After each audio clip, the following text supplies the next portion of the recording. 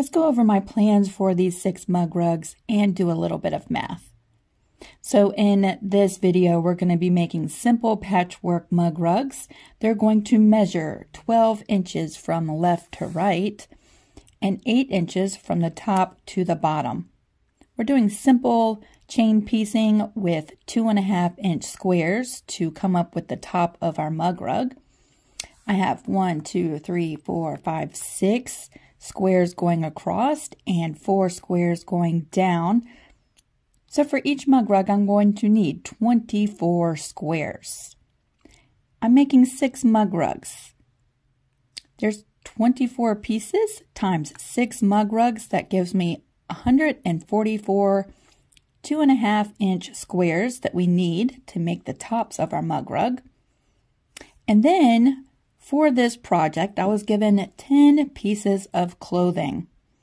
So if we want to divide up how many squares, because I want this to be multiple colors using all the different 10 pieces of clothing, I figured out that if I cut 15 squares from each one of our 10 garments, that would give me enough to divide between all 6 mug rugs and be able to incorporate all 10 articles of clothing in each one. For the back of the mug rug, I'd also like to use the larger pieces of clothing. So I'm going to cut panels that are slightly bigger than my mug rug top, leaving me about an inch extra all the way around my mug rug. So for the backs, I'll be looking for panels of fabric that are about, let's see, 14 by 10 inches. And we can use that as the back and binding for our mug rugs. So next, let's move over and I'll show you how I cut apart a button front shirt so that I get the most use out of the fabric. And we'll start there today. We're going to walk through how I cut apart a button front shirt so that I get the most use out of all of the fabric. The first thing I do is unbutton the shirt, and I'm going to remove the front plackets where the buttons are, the buttons and the buttonholes. Just going to cut up right along that seam, and then I'm going to cut right around the collar and remove this whole section. I'll save the buttons for future projects. Next, I'm going to remove the sleeves by cutting around the armholes and just setting those to the side. I'm going to take my scissors and cut along the shoulder area so that I can open up the fronts of the shirts. I cut out that little side seam and I cut off the bottom hem, and there's one front panel. We'll do the same thing on the other side, removing that side seam, removing the bottom hem, and there's our second front panel. For the back of the shirt, I like to cut off that bottom hem and then remove the shoulder yoke. Oftentimes you'll find little pleats that open up and iron flat when you remove the yoke area. And that gives us a great big panel of fabric to work with. And then I come back to the sleeves. I remove the seam from the armhole and the bottom seam and then remove the hem. And that gives us a great piece of fabric as well, even with a short sleeve shirt. Of course, the long sleeve shirts give you a little bit more fabric to work with. And here is all of our usable fabric, and we have very, very little waste of the shirt. Of course, you could separate the collar and the shoulder yoke as well. And don't forget about your buttons. Now let's move over to the ironing board, and we're going to be using in this project the Capen P44F fusible interfacing on the back side of our clothing.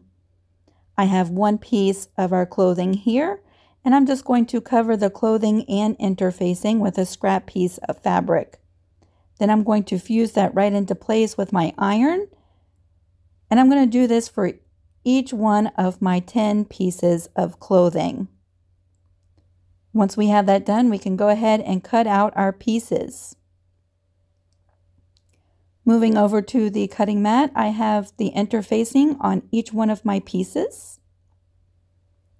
To speed up the process, sometimes I will double or triple my layers of fabric. and cut out multiple pieces at one time. I like to make sure if there are stripes on my fabric that they are running straight along the cutting mat. And I'm going to cut longer strips that measure 2.5 inches wide. And I'll get 2 of those. And then I'm going to turn them and we are going to cut our square pieces 2.5 inches the other direction as well. We can just go right along this strip and create multiple pieces.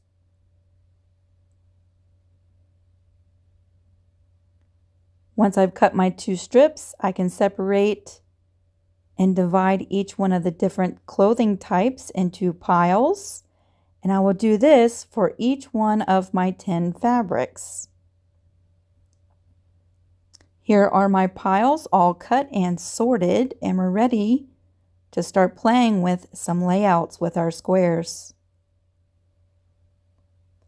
I think this is the fun part. I'm going to go through and divide all of the 10 different fabrics into 6 mug rug piles.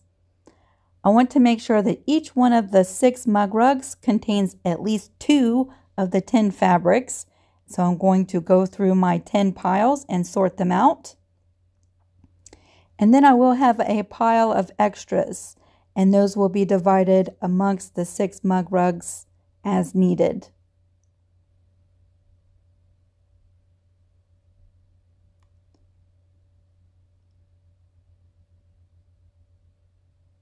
At this time, if you come across any clothing that has stains, you can just put that little tiny square aside.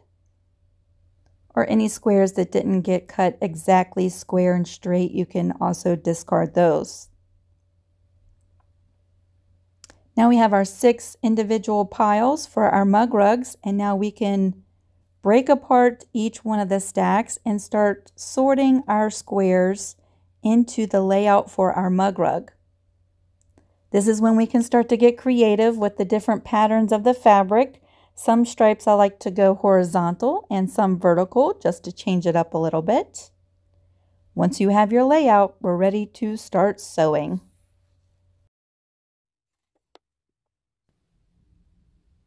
Now we're going to be doing some chain piecing with a 1/4 inch seam allowance. We'll piece together the first and second rows.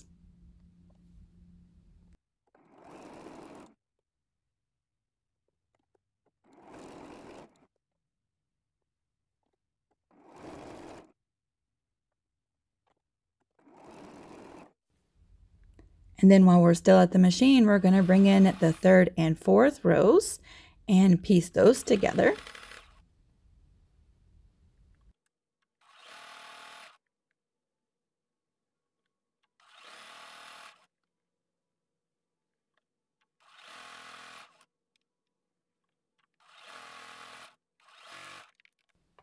Once we've pieced together all of our 2 block units, I'm going to separate the rows. Keeping them together, I'm going to go press my seams.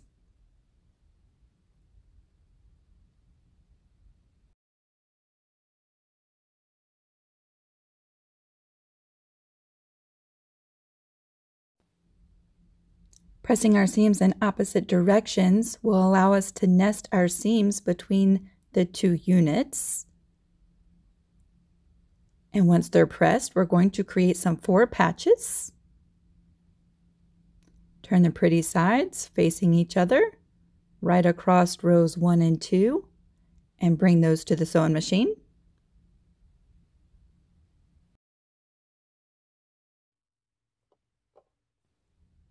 We will now be creating 4 patches. You can nest the seams right in the middle and sew these with a 1/4 inch seam allowance. And I piece these together by chain piecing. It just speeds up the process. And once you have your 4 patches, you can join those together, nesting that middle seam, and this will create your top unit, rows 1 and 2, and you will repeat the process for rows 3 and 4.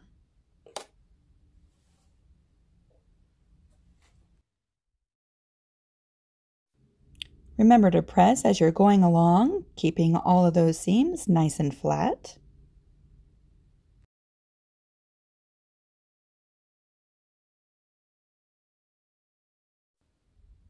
At this point, we'll have a top section and a bottom section with one more seam to sew.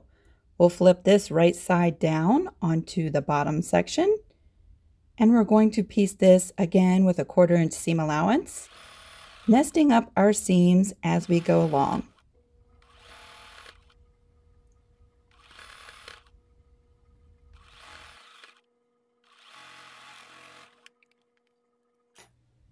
Now we have our completed mug rug top. We will go and give this a final press. Then we will layer our mug rug. You'll see I have the top of my mug rug. I've cut a batting piece the same exact size, and our backing piece. I like to use a glue stick to baste my layers. You could use pins if you like. This just makes it quick and simple, and I have no pins in my way. I will be drying the glue with a good hot iron and a pressing cloth over top. This protects your iron from getting any extra glue on it and protects your clothing pieces.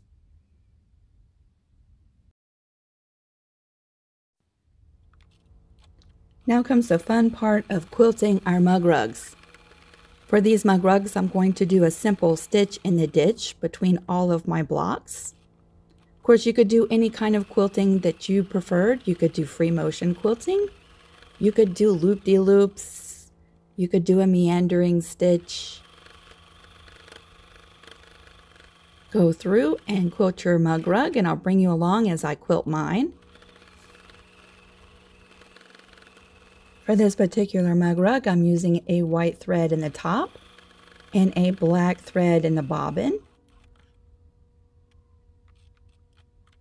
I like to match my bobbin thread to my backing fabric, and I like my quilting on the top to blend in.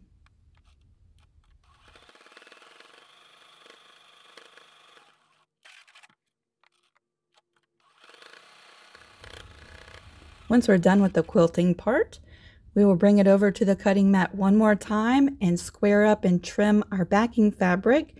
I like to trim mine to 1 inch beyond my mug rug, and we will use that as the binding.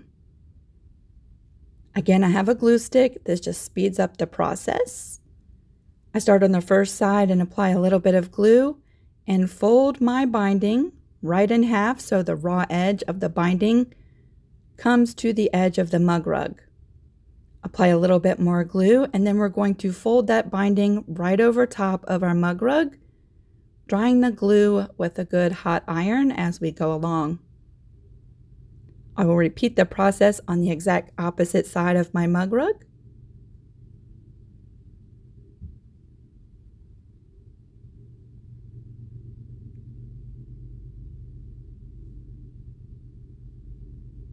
And then we're going to start on the other sides. I start with my corners, apply a little bit of glue, and fold that corner to a 90-degree angle. And then I'm going to apply a little bit more glue and fold that binding in half, matching the raw edge to the mug rug. And then last, I'm going to apply a little bit more glue and fold the binding right up onto the mug rug. I do have a full tutorial showing you step by step how to do this self-binding method. If you want to check that out, I'll put a card right up above. It's a quick and easy way to finish off your smaller projects.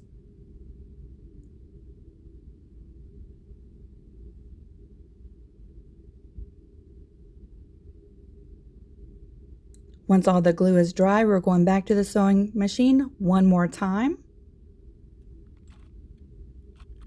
And to finish our mug rug, we're just going to do a straight stitch all the way around our mug rug in the binding. And this secures our binding and finishes our mug rug project.